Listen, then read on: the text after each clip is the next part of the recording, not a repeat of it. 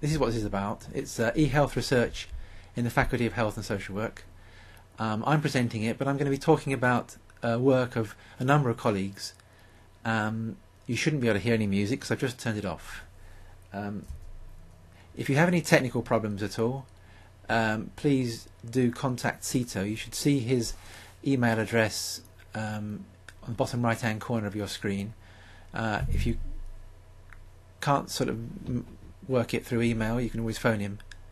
And on the whole, can we try and keep chat room for chat rather than discussion of technical problems? So the aim of this webinar, which is what the Americans seem to now call it, webcast seminar, is to describe some of the sort of past e-health research of my own, but mostly looking at the current e-health research in our faculty. And one of the reasons for doing this is to try and identify areas for research collaboration, both between academics in other universities or within our own university, or with healthcare providers or with other countries.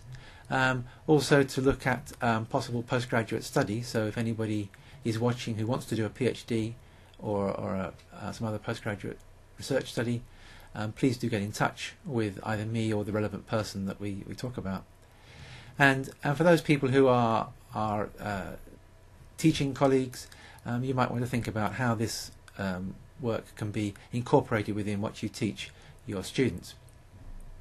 So do feel free to chat as we go through it. As you'll realise, I'm going to be concentrating on the presentation, but plenty of others there in the chat room will be able to respond to your comment or question.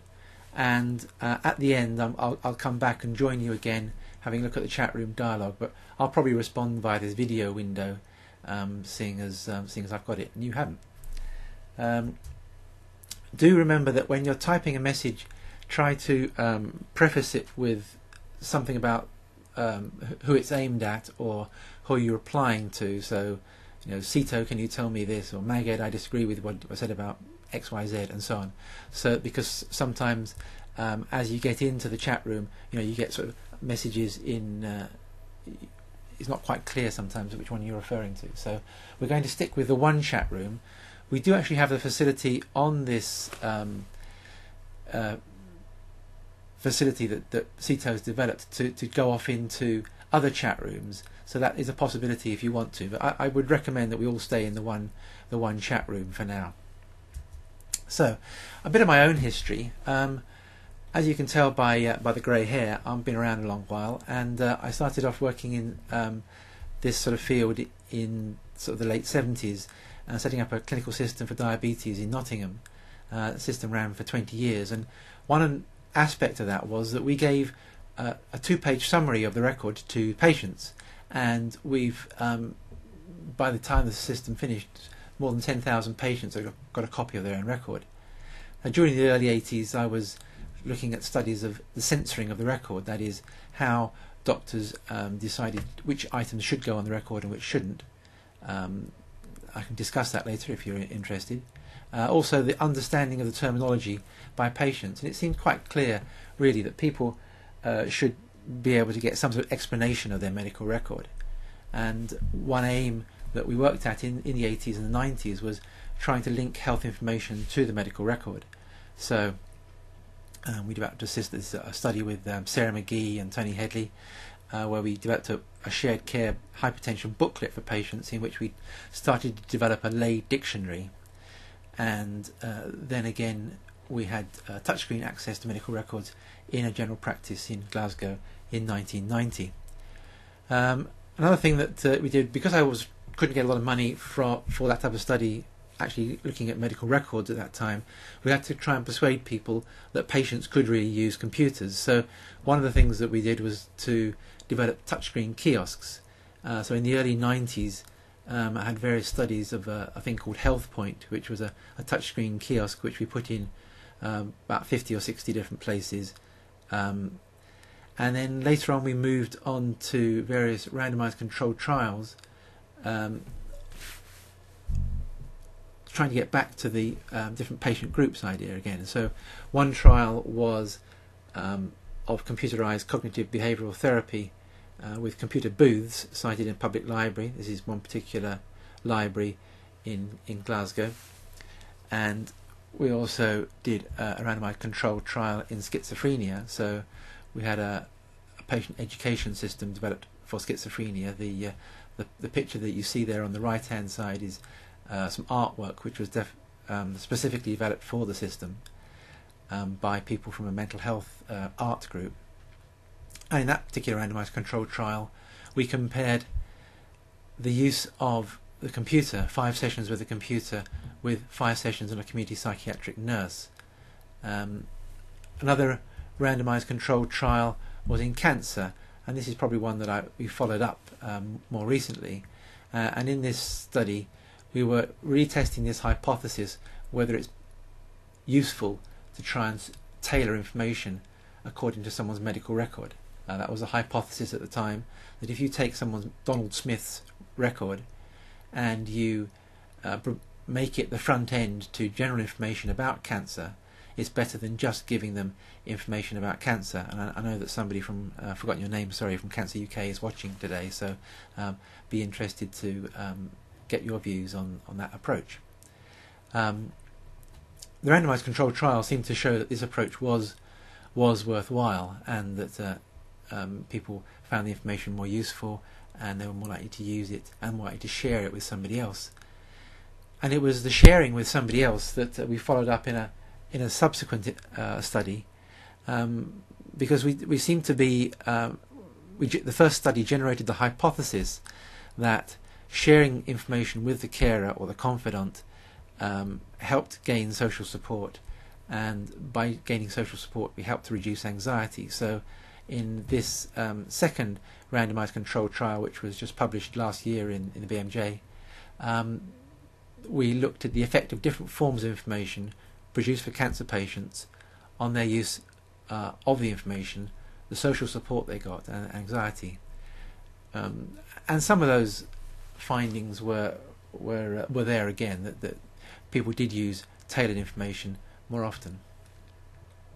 Just switching to something else that we did back in sort of 2000, and this was a study that involved Mark Dooman, that many of you will know, as well as the late Sally Tweddle and Becky Malt from Great Ormond Street, and Mandy Hampshire from Nottingham.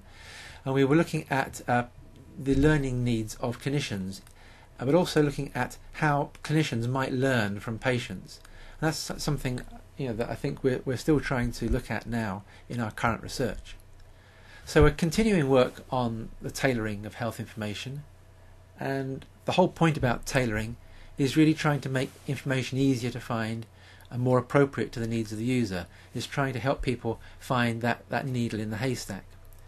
And let's go on now to the current research then that we're doing. And one study here is that of Fiona Cooper. I know that Fiona's watching with Julia in the chat room, so you can ask Fiona questions. And Julia is her supervisor along with me, and Janet Richardson. And Fiona is interested in the information needs of both patients, but particularly carers of patients with mesothelioma. Fiona's just started a 3-year PhD study, so she's still honing and working up the research proposal, the details of the research proposal, but it's going to be about tailoring of information for carers and their confidants and their family, and it's probably going to be based in internet research, so that we'll find some way of having 2 different websites, one with tailored information and one with general information. So do ask Fiona about that.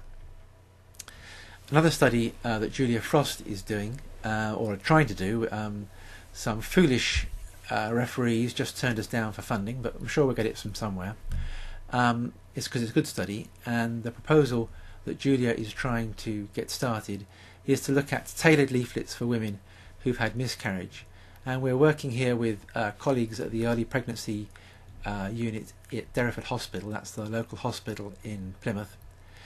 And the proposal is really to develop the methods to look at the information needs of women and their partners, and then move on to some sort of randomised controlled trial of tailored versus general information. So we're hoping to get funding for that soon, And if anybody wants to collaborate with us or sees ways that we can get funding and carry on that study, please do let Julia know. She's there in the chat room.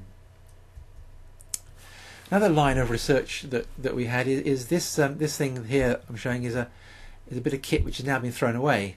But when I came to Plymouth in 2002, this was the European Space Agency satellite uplink to which allowed us to broadcast interactive live TV programs. And it was a result of having that we started to develop interactive satellite TV programs, and we moved from there into this current format, that the format we're using right now, of interactive webcasting with a chat room. But if you look on our website, you'll find a number of programs going back over the years, some of which were developed and delivered using the old technology of interactive satellite TV, and some of the more modern ones that we're using direct to internet webcasting. And our good friend Sito, who's there, and this is him looking very smart with his tie and suit on, has joined us from the Philippines about a year and a half ago, and he's been working on a variety of different projects, one of which has been the development of this facility that we're using, the simultaneous chat room and webcast. We started off with just the video feed, that is just this bit that you're seeing here in that corner of the screen, and using email, but then we felt that people wanted to chat and talk while the webcast was going on. We looked at various proprietary solutions such as Good Mood, found that they didn't quite do what we wanted them to do, and this method has been developed by Sito using various open source software called Ajax. I think if you look at the top of the screen you might see the word Ajax somewhere, and Sito can tell you more about that, about the method that we're using at the moment. Moving on now to some current work that we're doing. We're working and collaborating with Chris Williams and others in Glasgow, and using a website called Living Life to the Full.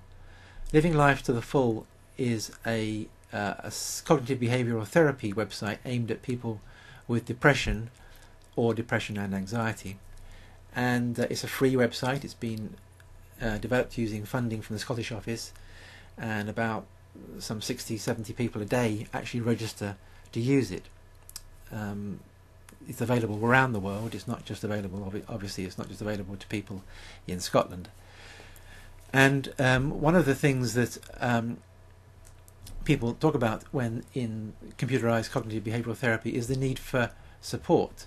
So in a recent study, Paul Farrand, who's senior lecturer in health psychology, and I have been working with Chris Williams and Rebecca Martinez and other colleagues in Glasgow on a study looking at chat room support for participants in LLTTF, that's Living Life to the Full. So this is me and Sito and Rebecca Martinez and others. And back in August, when everybody thinks that people go away on holidays in universities, but no, it doesn't happen.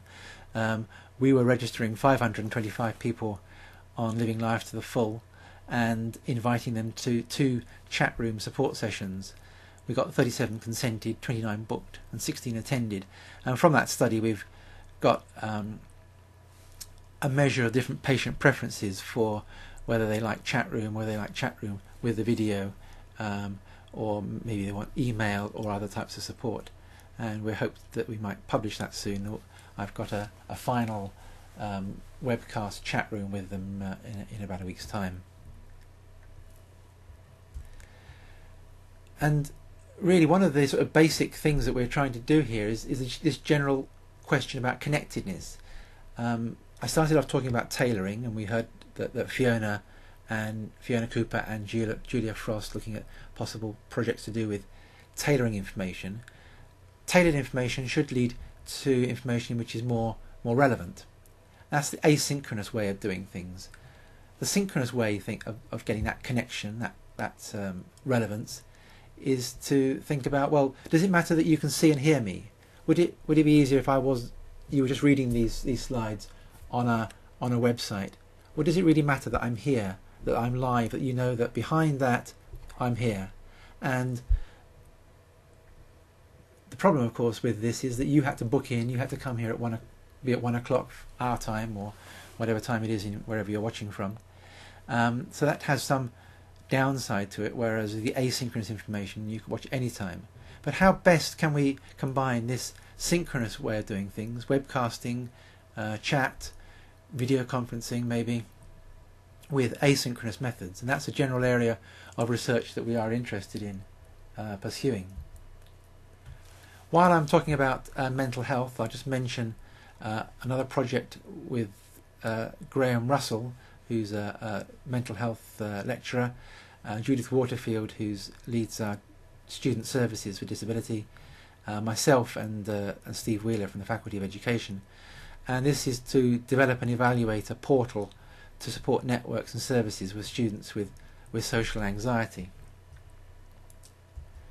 Now move on to some work that's being led mostly by Janet Richardson. Janet can't be with us in the chat room today, but Matt Breckens is there, and he can answer many of the questions.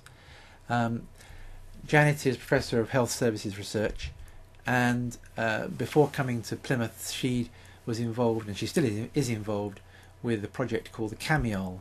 This is, you won't see the letters very well in that small window, but the Camiole project is the Complementary and Alternative Medicines Evidence Online Database.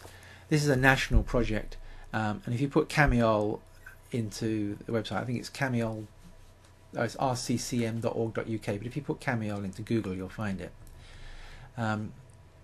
Camiole is about providing evidence-based information to professionals and also the public about complementary medicines.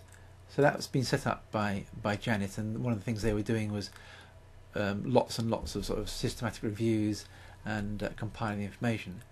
Now that work really helped us in developing a collaboration with the Penny Bron Cancer Centre in Bristol, and with them we've developed what's called a knowledge transfer partnership. This is a particular form of funding in England, for those of you who are outside England who don't know this, the UK, sorry.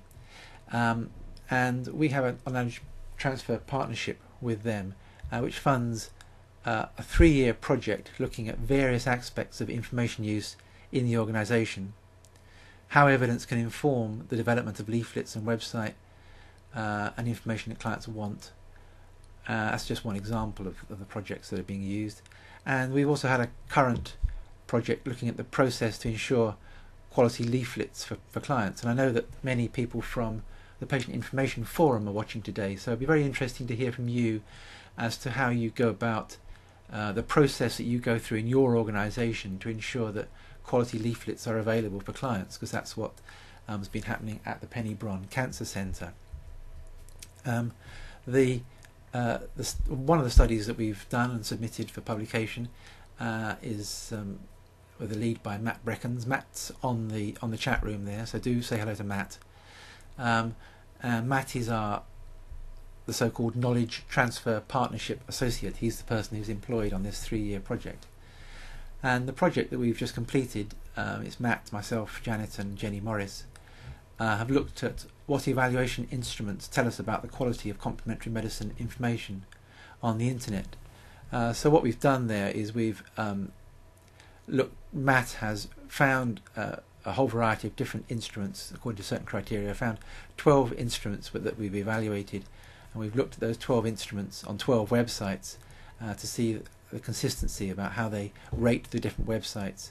And Matt can tell you more about that project if you want to know. Sorry, I've got these slides. So it's to review available evaluation instruments to assess their performance when used by a researcher to evaluate websites containing information on complementary medicine and breast cancer. And we're still waiting to hear from the Journal of Medical Internet Research as to whether it's been accepted or not. Just say a word or two about knowledge transfer partnerships, because if we have got people from NHS organisations watching, which I think we have, or other organisations, you might well want to consider applying with us for a knowledge transfer partnership to some sort of project within your organisation. Knowledge transfer partnerships are a supported form of collaboration between an outside organisation, that is outside the university, such as an NHS trust or a charity, and of course in this case our faculty. So in the case of the Penny Bron Cancer Centre, they pay a proportion of the costs, and the ESRC via the KTP, the Knowledge Transfer Partnership Programme, also pay part of the funding. Matt is employed by the university but is based at Penny Bron in Bristol with joint supervision from Penny Bron and the university. If you want to know more about that, I don't know if Michael's watching, or Emma, or anybody else from... I know that somebody from Innovations is watching, but if you want to know more about this, you can contact Michael Paisley, who's our Faculty Innovations Manager, or Emma Hewitt. Move on now to another project which is underway at the moment, which is using mobile phones. And in the faculty we have Fraser Reed. He's the top right picture there. Fraser is a social psychologist, has done some work before with another student called Donna Reed, who's no relation, looking at different uses of mobile phones. And in particular they found that some young people tended to be texters and some young people tended to be talkers. Okay, there was a range of differences between the two, but it's interesting, different way that young people use mobile phones.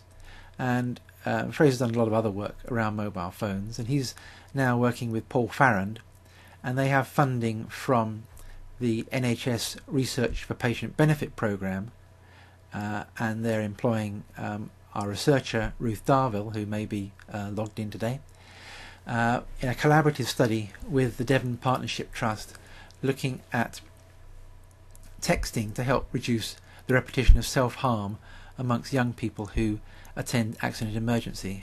I was really quite surprised to find when I first heard about this project, and another one I'll tell you in a minute, to find that 7% of 15-year-olds in the UK have self-harmed at some time or other. So it's clearly quite a major public health problem. This project is trying to use the sorts of technology that young people are familiar with, mobile phones, and to see how we can use texting to try and keep them away from further self-harm. We have another project on self-harm. This time, rather than Paul, it's me, with Fraser and colleagues from Devon Partnership Trust. It's led by Christabel Owens, who's in the Devon Partnership Trust, and others. And this study is about collaborative learning on the web, the role of online communities in public and professional health education, and again we're using self-harm as the area in which we're working. The project is funded by a new funding source. It's called RISC, which is the Research for Innovation, Speculation and Creativity. I think this was whatever they could do could get a nice acronym, but the RISC is the key word there. Is they're looking for new and innovative projects which might not get funded elsewhere. And they've recently funded 7 projects in England, of which ours is one. And the project is really exploring the paradigm shift. You may remember I talked before about this project about patient-led learning. Well, this is about patients and professionals in the same space, if you like. Those of you who come from a public health background, and I know that there are some watching, will know that quite often the public health movement really went away from a simple idea of health education towards health promotion and community development, knowing that it's necessary but not necessarily sufficient to inform people. You have to actually try and get involved with them, try and get into debate with people. And this project is really trying to follow in an online way that same paradigm shift of information to engagement. So instead of just providing a good quality web information, what we're trying to do is to look at professional participation in online communities. So in this study we've got 3 groups where we've got professionals in one group, young people in another group, and a third group where there'll be the 2, and we're going to be looking at the interaction between the professionals and the other participants, and to see how people share information and what people think about different forms of evidence. Now move on to some studies led by Maged Boulos, who's there in the chat room, I know. Maged moved to Plymouth from Bath about a couple of years ago, I think it was now. Maged's very well known for his work in International Journal of Health Geographics. He's the editor of an online journal. If you put Geographics and Boulos in, you'll get straight there on Google. But some of the work he's been doing more recently is around Web 2, and a paper that he's published very recently, and it's been a very popular paper, is this one. It's the Emerging Web 2 Social Software and Enabling Suite of Sociable Technologies in Health and Healthcare Education, which is written with Steve Wheeler. Now, I know that Maged keeps this paper updated, and so it's not a one-off paper. There's like a current version of it, and if you put Web 2 and Boulos into Google, I'm sure you'll find it, if Maged hasn't already given you the link. So Maged and Steve have reviewed the use of Web 2 technologies, and they're also working now in one particular sort of aspect of that, which is in this Second Life. Now, I'm not sure how many of you have heard of Second Life. Some of us have problems with our first life, but many millions of people out there do have a second life on the web.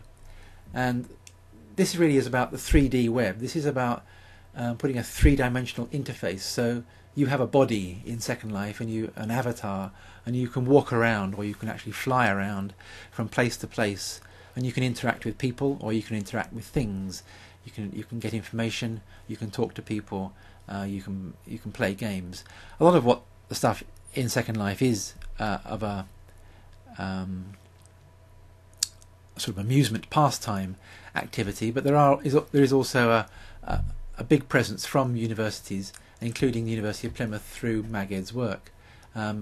The work is also in collaboration with people from the USA, and what they're doing is exploring different ways of presenting sexual health information and engaging people with sexual health education in this Second Life site. So this is a technology, leading edge technology work. And here's a picture of avatars, or people behind those avatars, obviously, attending a seminar on the sexual health Second Life site. So do ask Maged any other questions that you may have about that. Another project that Maged's doing is this is with Paul Quarry, who again may be watching today, but he wouldn't give me a picture. This project is called CALIX, and it stands for the Complete Ambient Assisted Living Experiment. It's a 2-year EC project, got 8 partners. It's led by Telefonica from Spain, and it's about supporting older people through a wearable light device or a garment which is able to measure specific vital signs, to detect falls, to communicate automatically in real time with the older person's caregiver. So that's again, it's a sort of leading edge technology project, looking at how these technologies can be used with older people. I'm now going to the opera. Don't worry, I'm not going to sing. Opera is the name of a particular network that we have. It's the Older People in Rural Areas network, and this is a very sort of wide-ranging collaborative association. It was started between the universities of Plymouth, University of West of England and Bournemouth, although we now also include universities of Swansea and Cardiff. and we have what's called a preparatory network, and next week Catherine Hennessy, who's shown here, who's leading this collaboration, will be putting in our proposal for a project under the New Dynamics of Aging program. And we've been doing some work in one aspect of that, is to do with EHealth. It's a sixth work package. It's the last work package of the proposal, and this is I'm leading it with Sito Maramba, Fraser Reed, Jill Pooler, and George Giarchi. And in this particular work package, we'll be looking at the use of webcasting, that is what we're doing now, video conferencing and wikis, to connect older people and professionals between centres in southwest England, Wales and the USA. And one of the things that we'll be doing is looking at how they use the technology, and also how the technology affects the ability to gain consensus, or people to understand and make use of the views and experiences of people in other regions of the world. I'm now going to move on to student projects. I've already told you a bit about Fiona Cooper and Matt Breckon's project. Now just going to briefly tell you about another two projects, because there may be some students watching, and students may be thinking, well, what can I do in this sort of area? It sounds quite interesting.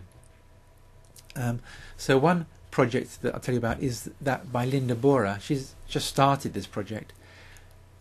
This is an MSc project, so it's a very small project. But Linda works in the renal unit at the local hospital, Derriford, and patients there do have web access to their own records.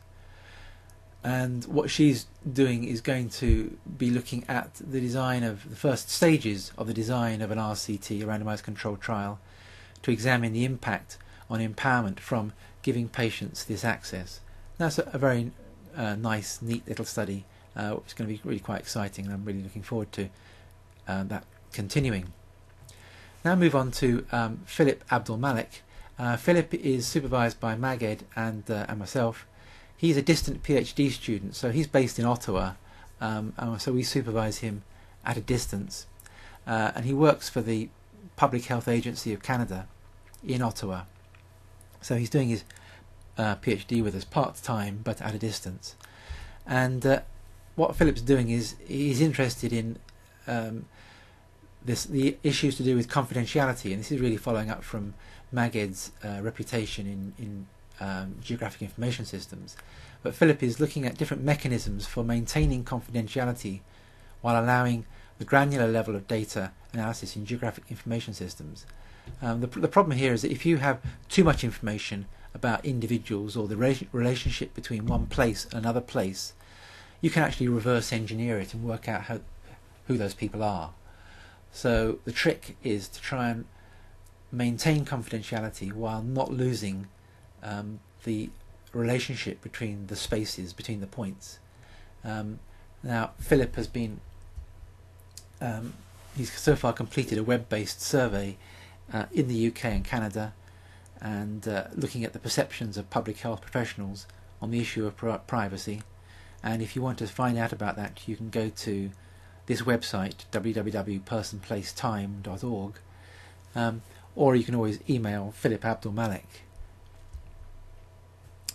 Just going to briefly move on now to e-learning research. We've really been talking about e-health research, that is research with patients, with clients, with users.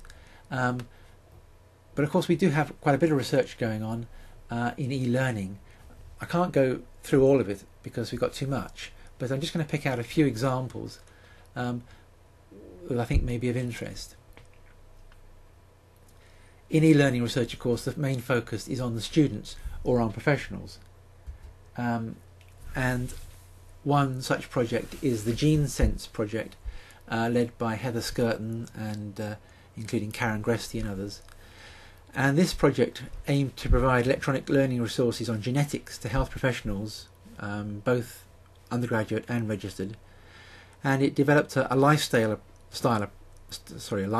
approach to locate the materials of use to them. So a bit like, in a way, the idea of time tailoring that Fiona Cooper is going to be doing in her study with mesothelioma patients. And in a second phase of Gene Sense, they involve the development of tools to support midwives in the practice setting. I think one of the interesting examples about this is just one example of a resource which could be well used by both professionals and members of the public. And I think we need to think about how we can reuse resources in that way.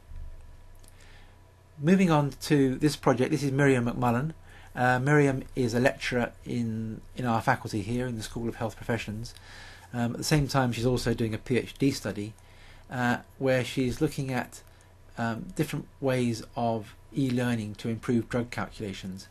I was absolutely appalled when I saw some of the information that Miriam produced from her literature review about the lack of knowledge that nurses and many health professions have in terms of numeracy when we think that they may be prescribing drugs.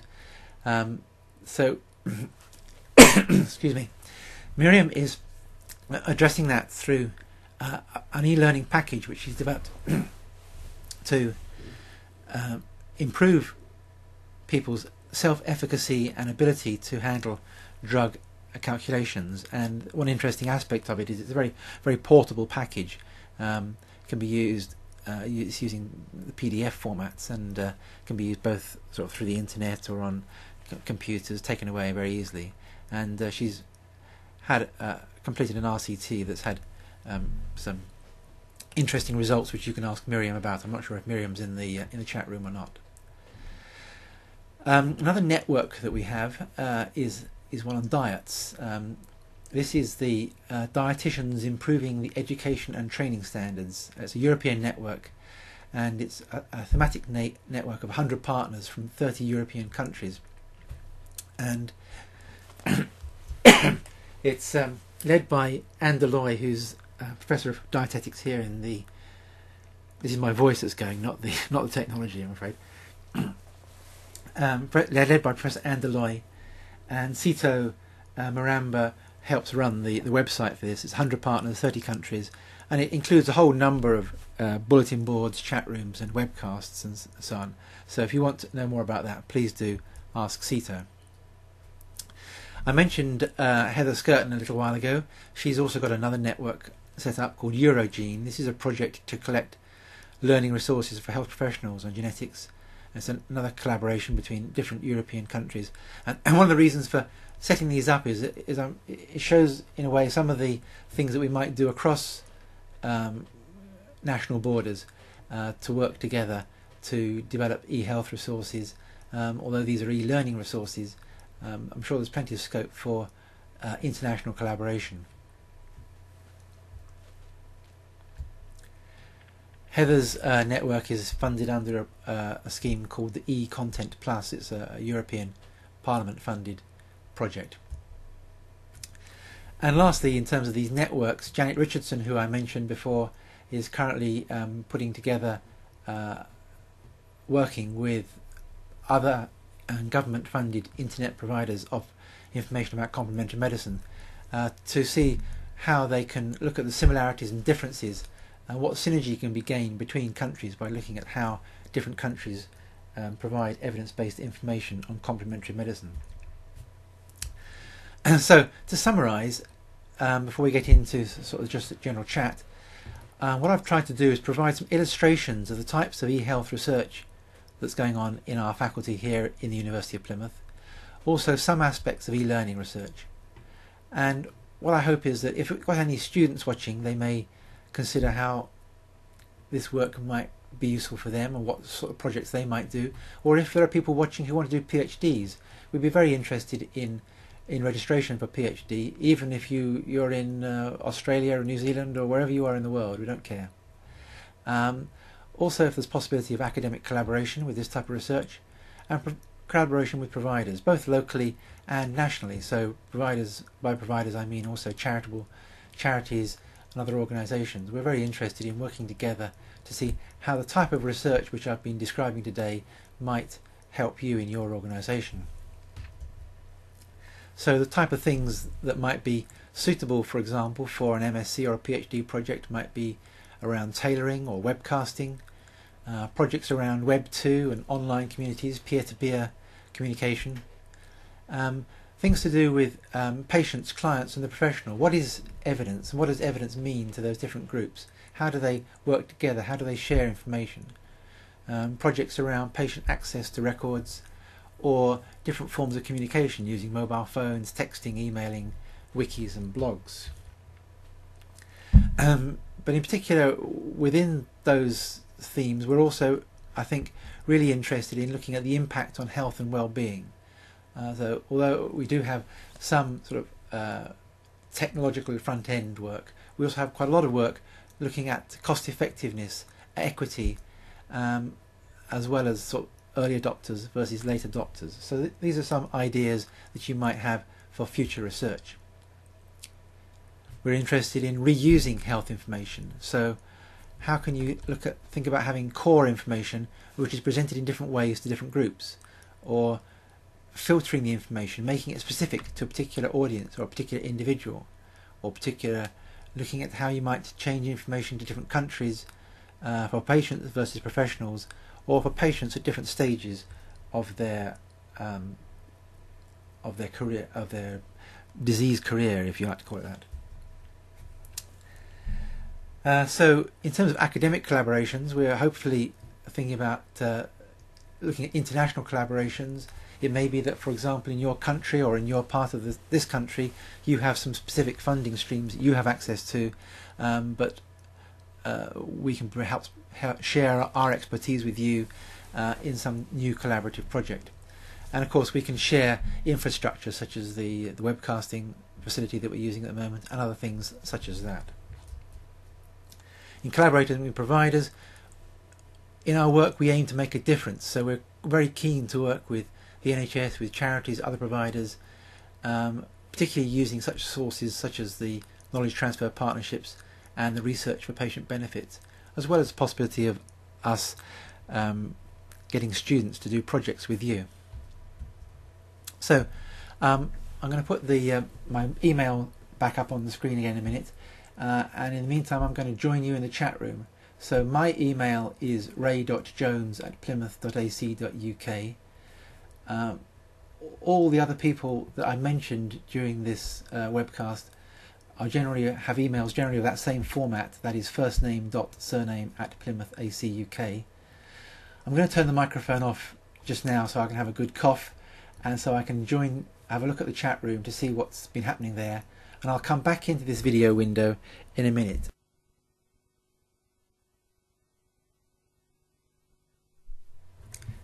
Hi, it's me again. It's great to see so many people there in the chat room.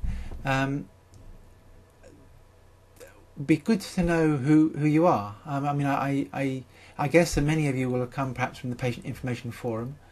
I did believe there were some people joining us from the USA. It'd be nice to know who you are and where you're watching from, and just maybe try and keep it very brief, obviously, because with so many people it's going to zap past. But it'd be quite good to know who's watching, and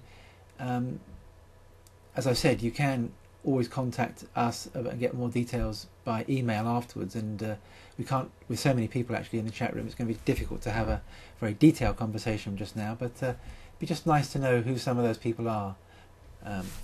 Thanks.